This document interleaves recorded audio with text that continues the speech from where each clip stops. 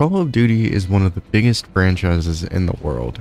Whether you love it or you hate it, it certainly makes a splash every year. Throughout the mid to late 2010s, the series entered a period of decline until it hit its golden goose, Modern Warfare 2019, or as they would like you to call it, a Call of Duty Modern Warfare, even though there's one of those already. Despite it being polarizing in the core community, it was one of the most popular and well received by the general player base for it reinvigorating the COD formula. This game was a modern AAA game release, and so it was designed for consoles and PC with a $60 price tag. Well, what if that game was free and could be played on your phone? Normally when you say something is a COD clone, it's meant as like a comparison. Take something like Ironsight, for example. It's clearly trying to be a COD-like game, but ultimately, it's still its own thing. However, a company by the name of Alpha Bravo Inc. has decided to not even bother with that. They just said, let's just straight up make Modern Warfare 2019 again. Welcome to Combat Master, the weirdest COD clone. Now, let's just drop the pretense. The strangest COD game I've ever played. As you can see from the first news post that pops up, this is certainly taking inspiration. They are certainly also taking inspiration from the cosmetics right in your face too. I went to the store to claim some free stuff they decided to give me though, which was a surprising amount. I also went to check out the classes where the gun names were still made up, which I found quite funny. If you're gonna go into gray legal territory, you might as well go all out, but I guess, I don't know. There's also kill streaks called kill chains, but it seems like only 2 of them are unlocked so far, or at least are even in the game. One of them is a nuke, which is at 14 kills for some reason. I decided to just click play and hop in a match while people talk Spanish in the global chat. First match was on Warhow. Oh my god, they're stealing maps too. While this isn't an exact replica by any means, it's pretty obvious this map is taking heavily from the map Hackney Yard from Call of Duty. The map itself is much simpler and smaller, which makes sense since this game is designed to run on phones. Look, from now on, I'm gonna try and give this game a fair shot and not make comparisons unless they feel relevant.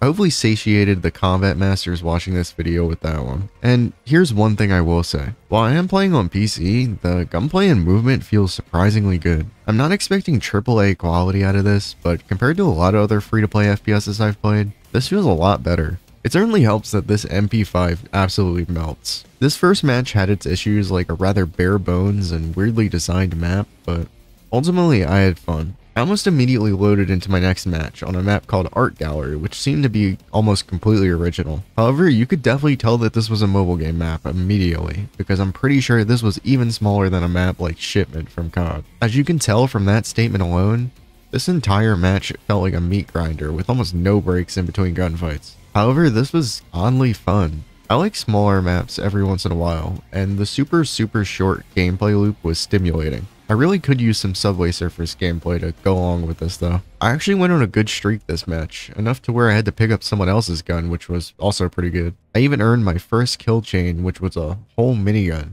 It melted, but unfortunately I lost it pretty quick because I got run up on. The whole match though was honestly pretty fun. It felt like those super small maps in COD where you die in 2 seconds but also get like 50 kills, which I appreciate. I unlocked some attachments for my MP5 and put on a horrible camo, and I was ready to go again. My next match was on a map called Power Station, and this was much the same as the one before. It's a super small map that could be confused for a 2v2 map in a full-size COD game. The spawns on it were not very good, but it seems that fixed spawns are a trend on every map in this game. This kind of holds the maps back from being truly great, but I guess it is what it is. I was able to pick up these strange dual-wielded SMGs during the match, which were fun to use, but other than that, the match basically played the same as the last one. There isn't really much I can comment on here since it kind of just blurs together into mindless shooting. I won though pretty easily and moved on to the next one. Since the usual game was getting a bit stale, I decided to try the other mode in the menu called Combat Zone. The only game mode I could play was solo, so I hopped into it to see what was happening.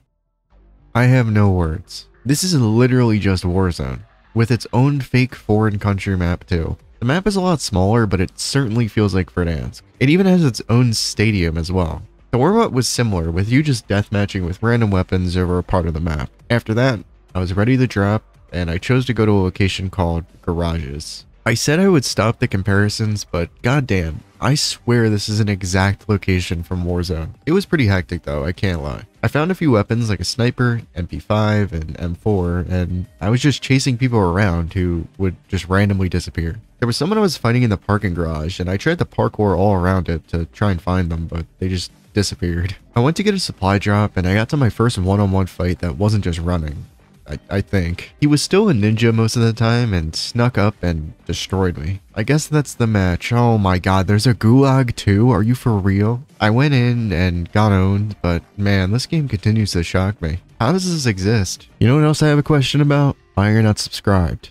Subscribe to the channel if you're enjoying the video, because you're probably enjoying the video if you're this far. Please, please, please, please, please. I had to try another match. The weird part about this game is that normally knockoffs feel cheap, crappy to play, and overall just weird, but I was honestly not having a bad time. Dare I say, even fun.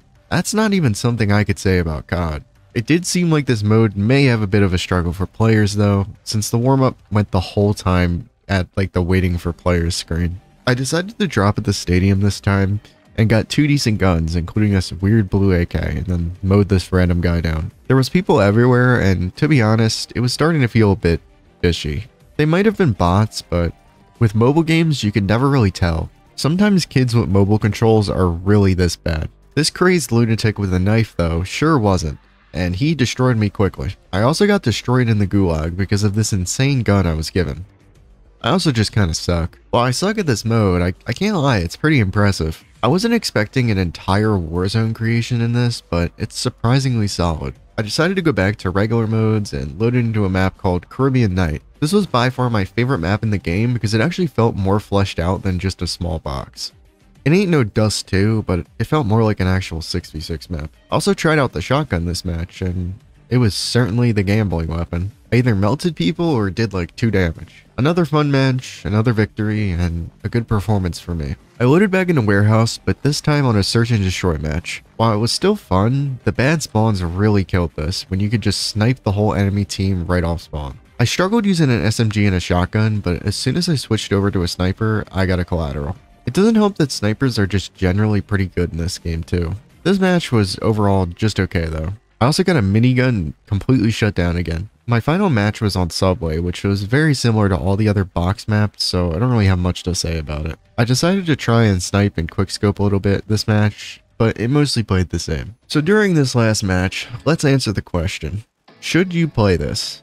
I think there's almost a flow chart of answers you could use to answer this question, so I'll try and line it out the best I can. If you already have COD, I would say definitely not. This game is just a ripoff of Modern Warfare 2019, so just play that if you have the craving. The only thing this has above it is that it's a lot more aggressive than the original game, which is notoriously campy, but that could be a benefit to this if you decide to play it. So that's really the only COD owner I could see wanting to play this. As far as people who don't have COD, this game is a solid maybe. There's already good COD clones on PC like Ironsight, but none of them really try to emulate Modern Warfare 2019 that much. So if you're really in love with that style of game, this is a pretty good option. If you're on mobile though, I'd honestly give this a pretty big recommendation. Most mobile games are very predatory and honestly not very good, but this game is well made and the only monetization from what I can see is just cosmetic. For mobile FPS games, you aren't going to get much more fair and much better than this. I know it's cheating, but I mean it is kind of taking a AAA concept and making it slightly less budget, but it still does the job for anyone on a phone, even if there is that like weird Warzone mobile thing now. Thanks for sticking around until now. If you're here, it really helps my channel if you hit like and subscribe on the video and maybe even the notification bell. It tells me what vids you guys like and don't like and helps me know what I should make more of. If you want to stay up to date with my horrible upload schedule, the best way is through my Discord linked in the description. I would love to see you there. You can also join my Patreon or as a YouTube member if you really want to show some love. Just like the awesome people, Bungus, Mr. Bungicide, Slack, and Master Necro. My name is Chaos for Real, and this game would be better if it was called Chaos Reeler instead. Who the hell wrote this? This sucks. You're getting fired. Get out. Get out now. Get out. I'm going.